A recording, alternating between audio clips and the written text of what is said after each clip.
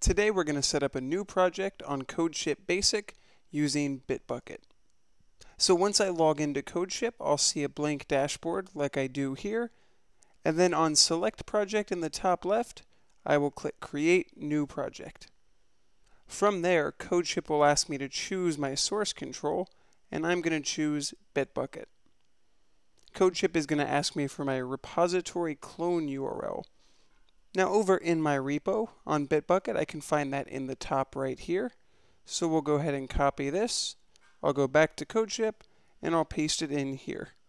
I click Connect, and now Codeship will ask me to choose between the basic or the pro infrastructure. Now the basic infrastructure is focused on easy to set up, turnkey, out-of-the-box deployments.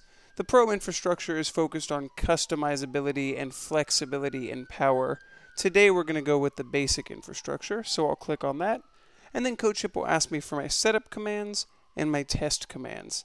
Now my setup commands can be any commands I want, or Codeship has a list of common commands for different languages. Let's say I just want to go with bundle install. And then for my test commands, I would enter any commands I want to have run as part of my test pipeline. Today we'll go ahead and skip that. So I'll click on Save. And now I'm going to see my project dashboard. Now I'm going to go ahead and make a commit to my project so I can make sure it's working. Let's say testing Codeship. And then I'll go ahead and push this up. And if we give it just a minute, we'll see my project is now started and I have a working Codeship Basic project using BitBucket.